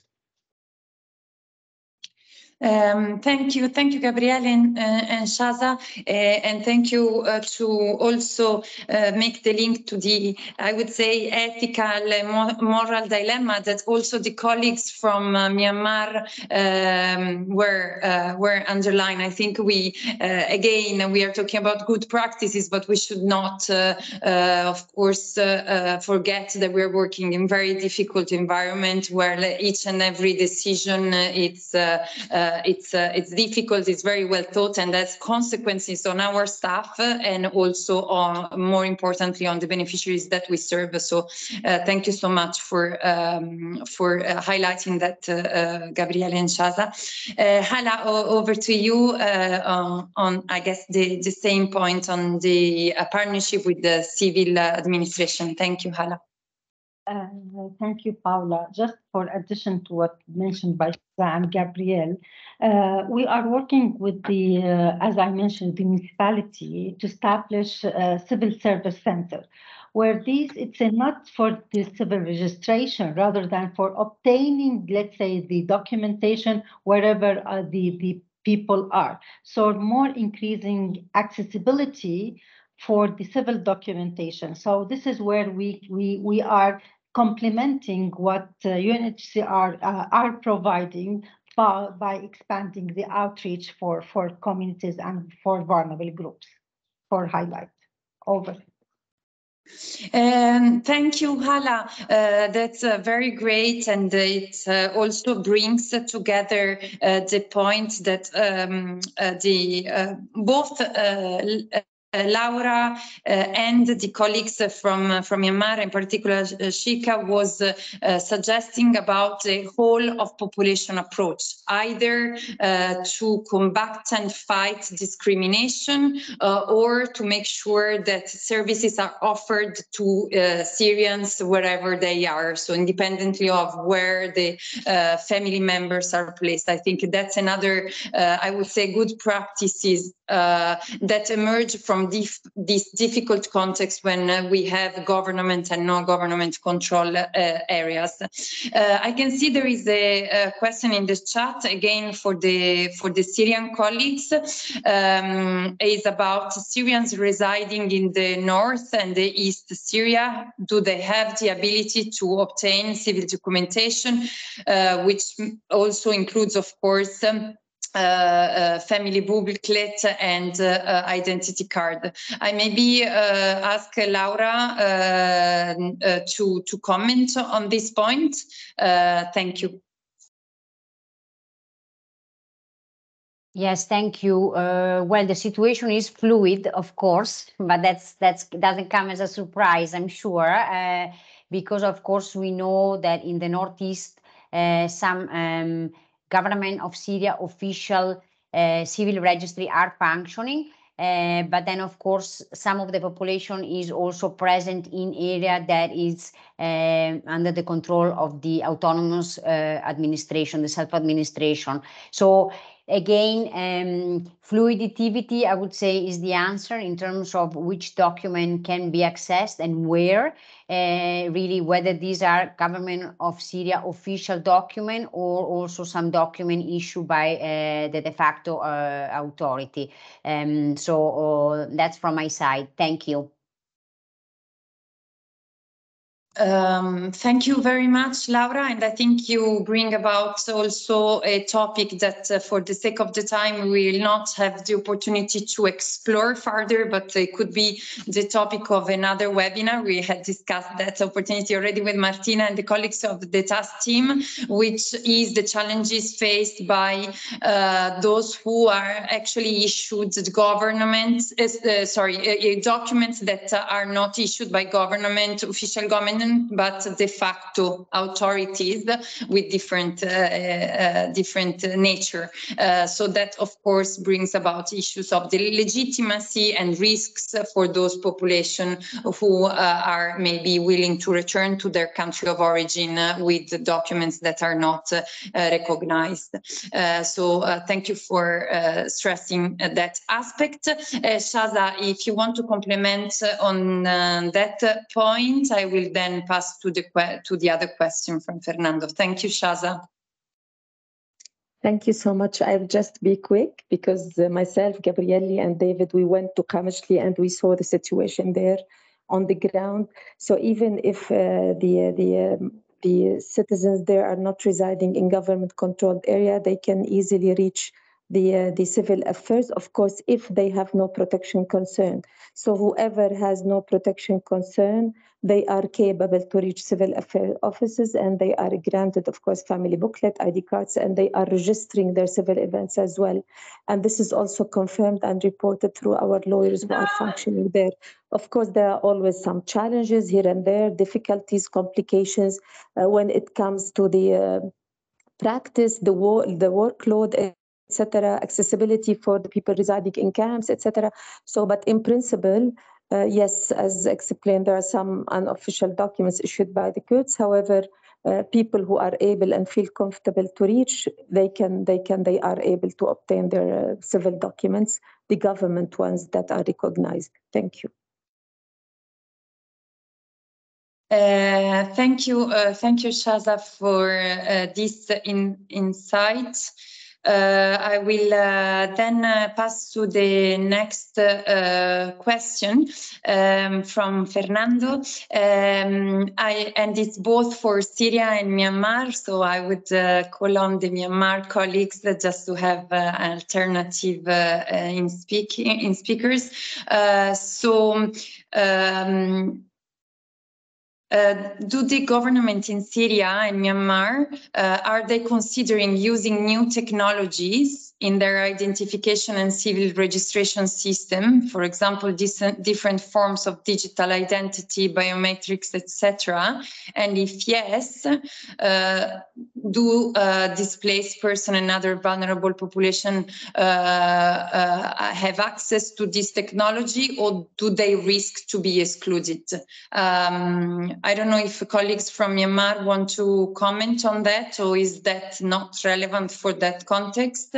And otherwise, Syria colleagues. Yes, Jose, over to you. Yes, I think it's a very relevant point, because Myanmar, just before the coup, had pursued the digitalization of its identification systems, and actually it almost it was very close to getting support from the Austrian government and the World Bank, but fortunately, due to the discriminatory nature of the framework, that aid never came. However, after the coup, the de facto authorities have retaken this idea of digitalizing the system for the citizenship scrutiny cards. And I think it is an important issue because it really falls within a global trend towards introducing digital ID or digital legal identification systems in developing countries. And in many cases, there is a real risk of involution. No, we saw that in Afghanistan. There's of course Myanmar, but there's also Sudan. There's other contexts where you introduce a technology that can be very risky for human rights, and then an involution, a coup, or any form of illiberal regime comes. No, and it's also an issue in relation to the data of Rohingya refugees in Bangladesh. So, yeah, very, very important question. At the moment, I don't think this digitalization project is really going anywhere, but it's something to keep an eye on. Over to Syria.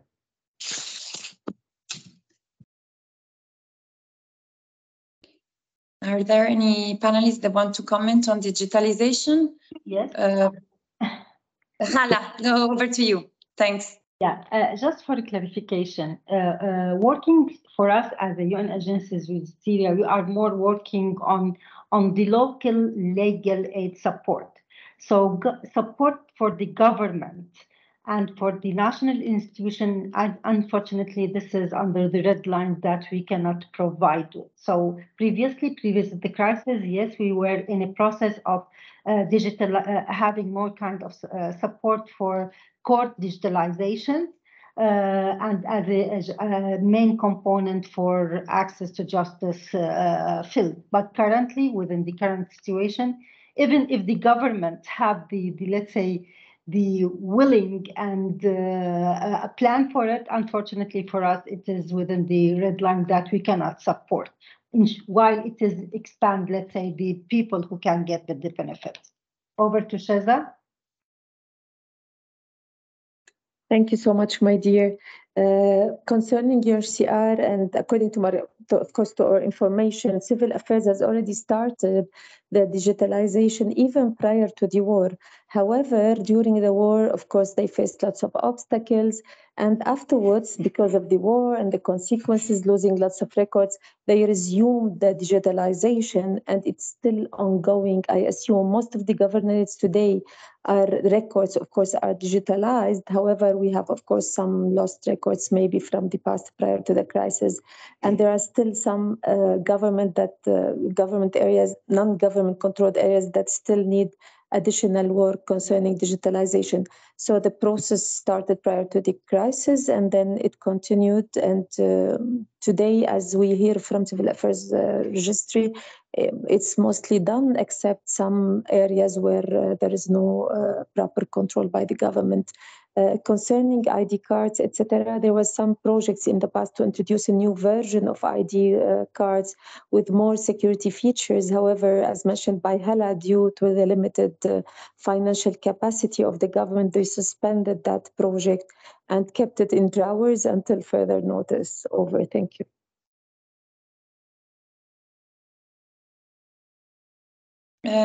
Thank you so much. Maybe just before passing the floor to you, Laura, and just to say that our colleague from the United Nations Legal Identity Agenda are here with us, and yesterday you organized a very interesting webinar on digitalization of legal identity with colleagues from the field. 3 country case studies were presenting their best practices. So we will try to make sure to actually share the recordings, if possible, of that meeting, because I think it speaks to our conversation today. Laura, over to you. Yes, thank you, Paula. And very briefly, again, the perspective from outside Syria. The government launched, I believe, last year, some digital platform that can be used to register for applying for passport, one for whether inside Syria or outside Syria. The uptake, of course, passport for Syrian abroad is the most important document because it's the document that is being used to travel internationally. So we heard quite a lot of rumor within the refugee community.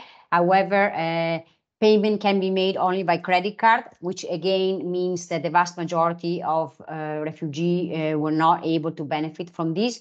And then more importantly, the cost of the passport for Syrian abroad is very high. For an expedite passport, the fee is $800. The Syrian passport for Syrian abroad remained the most expensive passport in the world. And for male Syrian in age of military conscription, it also has the shortest duration, 2 years. So we see still that Syrian who are Syrian refugee who are, again, refugee regional perspective, trying to obtain the passport, are sending family members or are using taxi or other brokers who are trying to apply for passport for them inside Syria and then bring the passport outside, because this is cheaper and seems to function better than some of these other digital initiatives. Thank you. Thanks, Laura, and thanks for bringing the perspective of Syrian abroad. We have a few questions in the chat. I will start from, in the interest of the time, I will start from the third set of questions, which bring to us a bit of a reflection about the role that other actors can play to respond to the challenges that we discussed today. So how can academia and donor community further support legal aid programs to protect legal identity?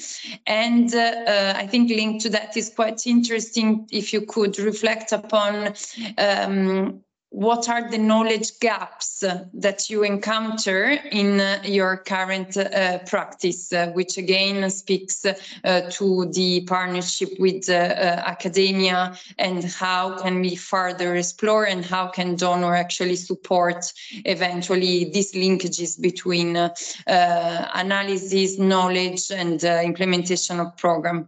Who is from the panelists happy to reflect upon these questions? Please raise your hand. Jose, over to you. Yeah, I think it kind of goes back to the question of coordination, and I think it's coordination. We should think about it in a broader, not only these coordination meetings that we have in the countries, etc., but actually having networks that include academia, that include civil society abroad as well, no? And also to cooperate with academia in finding the right questions, right? What kind of legal aid support can we provide under a military coup with EAO? EAO is also controlling territory, etc., etc. Those are very good questions for academics, and it will give for very interesting research. Over to you. Thank you. Thank you so much, Jose. I think it's really interesting the point that you make about the need to diversify even the definition of coordination, which very often relates to the in-country coordination. Of course, there are countries and contexts such as the one in Syria where coordination outside inside become even more difficult, and maybe there, I don't know if Syria panelists want to reflect upon the ask to donor, given that Gabriele also has underlined, the difficulties of working between and among red lines. So thank you so much. But before giving the floor to Syria on this hot potato, as we say in Italian question, maybe Maria, over to you on this aspect of partnership and coordination with academia and donor. Thank you, Maria. Yeah, we'll try to be very brief. Engagement with academia is very sensitive now, especially on issues related to access to legal identity, because the citizenship issues are already sensitive. Again, there are many restrictions on civil society organizations, and I think that also covers academia on engagement with international community, with international organizations, which may put them at risk. So it's not easy to organize public events as we used to do in the past, bringing the academia students for big forum and discussed issues in public. Although what we try to do, we still keep in touch with some professors, and we engage academia to work on analysis of Myanmar national legal framework to compare it with international legal framework, and to work on a draft model citizenship law. Of course, we cannot use that model citizenship law right now, as high-level advocacy with the de facto officials is not possible at the moment, but we want to have it ready when the situation is conducive for this advocacy. Also, at Rakhine level, our colleagues engage very actively with Students' Union. We conduct sessions, awareness raising amongst students, also training sessions on various protection topics, including access to citizenship and civil documentation. And we see the students' interest in these matters and hope they will take these issues further when they graduate. Thanks. Thank you, Maria, for this input. And I can see Atem Al-Sufi from the audience would like to contribute on this matter. So please, the floor is yours. Thank you, Paula and colleagues. This is Haytham from UNCR Yemen operation. And I just wanted to share some of our good experience in engaging academia. We have a strategic partnership with a law center that sits within a government university in the capital, Sana'a University, that we rely on for protection analysis, legal analysis, capacity building for the authorities, as well as advocacy. You know that we are in a context similar to Syria. So sometimes having the analysis also in the research is not enough to do good advocacy and to be heard by the authorities.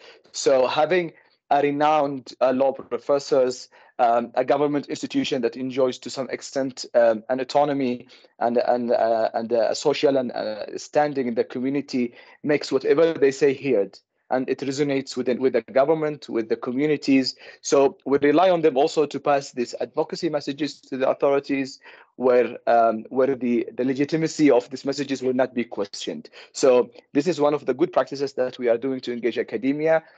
Also, we are engaging technical registration, civil status documentation staff in-house that work within registration authorities, civil registration authority in Yemen, to develop research and analysis on access to documentation. Now, the aim of this is to also build the ownership of the results of such mapping and research, so that that the mandated authority to issue documentation would take ownership of the findings that they reach with our guidance, because this is a joint exercise that we are doing with them. So I think those are good practices that can reach good results in a politically security sensitive situation. Over, thank you. Thank you so much. Thank you for sharing good practices from Yemen on the linkages between academia and the legal aid programming. I think the point you mentioned are very relevant for, I imagine, Myanmar and Syria and other contexts where the issue of citizenship and of recognition of legal and civil documentation is key.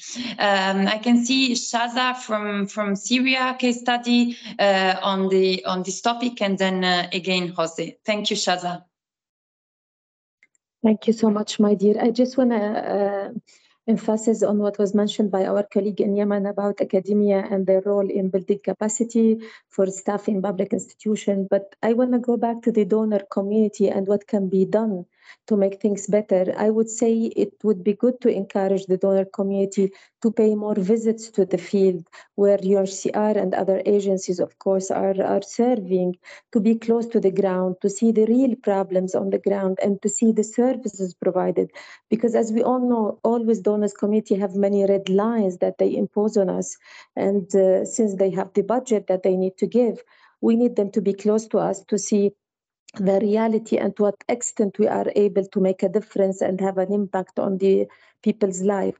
So also having donor community more close, visiting more, as I said, the field, their presence as well in the countries where the humanitarian agencies are functioning would help in our advocacy effort with the governments. When they pay visit, they can also contribute to the advocacy efforts the agencies are putting to improve the people's life. And as well, we need to encourage them, or being close will reduce their if we can say, not to politicize the budgeting and donations they give. So when they are close, they will be less politicized in their approaches. I know we are not living in the ideal world, but I think close and better coordination and being close to the field and to the people, they will help them to be less politicized and less with red lines, if we can say that. Over. Thank you, Shaza. I think your call is very much at the heart of all of those work on legal aid and access to justice, and in general on in humanitarian settings. Please, Jose, over to you. Yes, I just wanted to add in terms of coordination and broadening collaboration in this context, that we also have to look at digital safety. You know, digital awareness and digital safety capacity building for our CSO partners is very important, you know, because even today, for example, I shared this Teams link with many organizations, and many they are just not used to this particular platform, and maybe they are used to Zoom or to others, and of course there's no translation, no, which also is a barrier, no, for localization.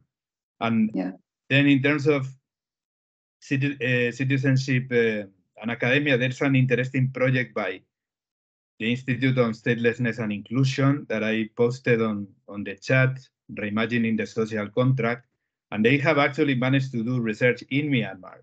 You know, they had a webinar last week on this topic, and I think that is you know, very remarkable.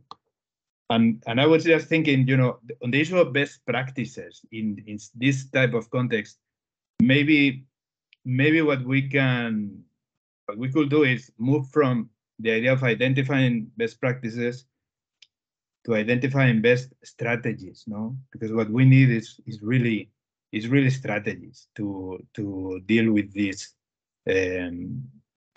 problems. Over to you. Thank you, Jose, and it also helps reflecting upon the results of this webinar, actually in the framework of the project, and this I should have said it at the beginning. We would like to produce a report or a series of collection of reflection, I would say, on good strategy, as you just suggested. Maybe the title of the report. Of course, it's a pleasure to engage in this webinar now that COVID taught us how to do it in different countries, sitting in different offices.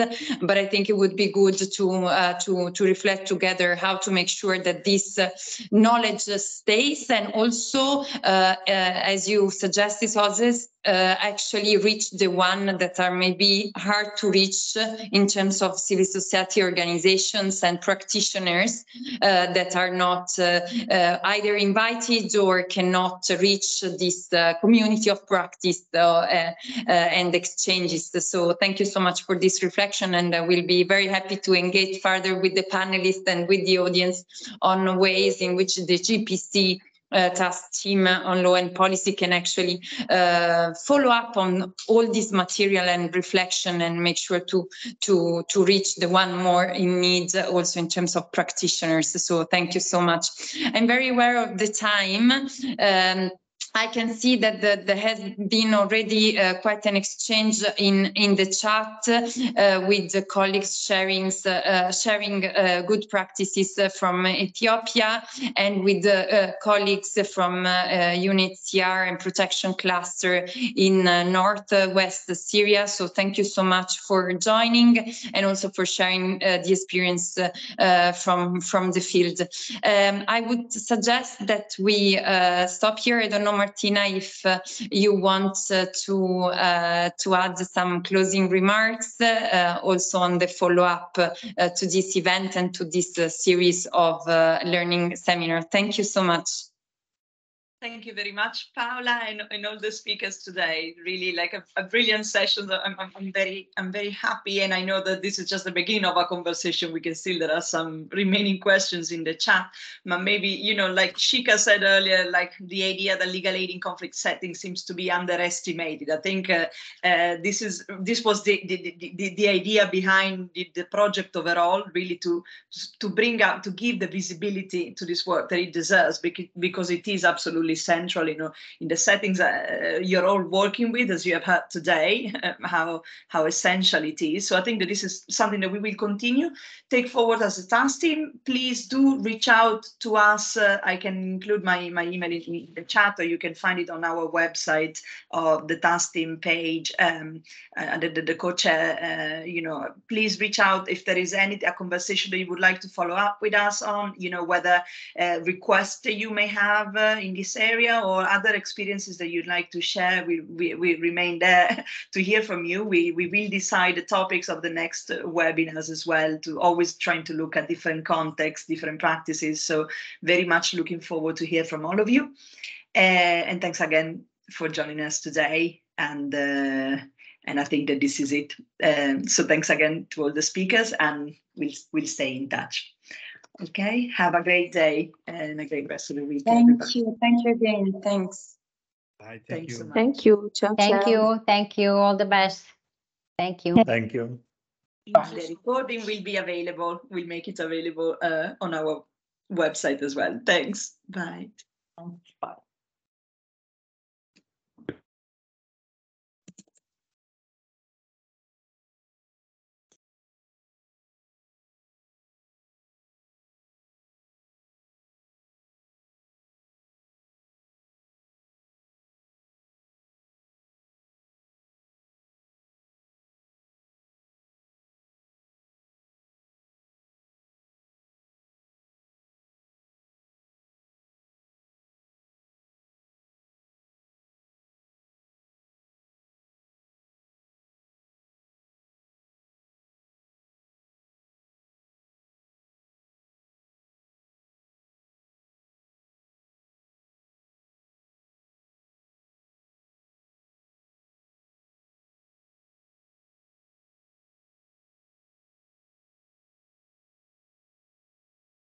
And Paola, maybe I'll leave as well, and I just call you. But Mariana, you need to stop the recording, I think, to make sure that it is saved properly.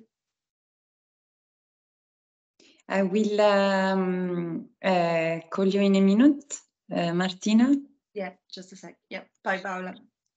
Just want to make sure.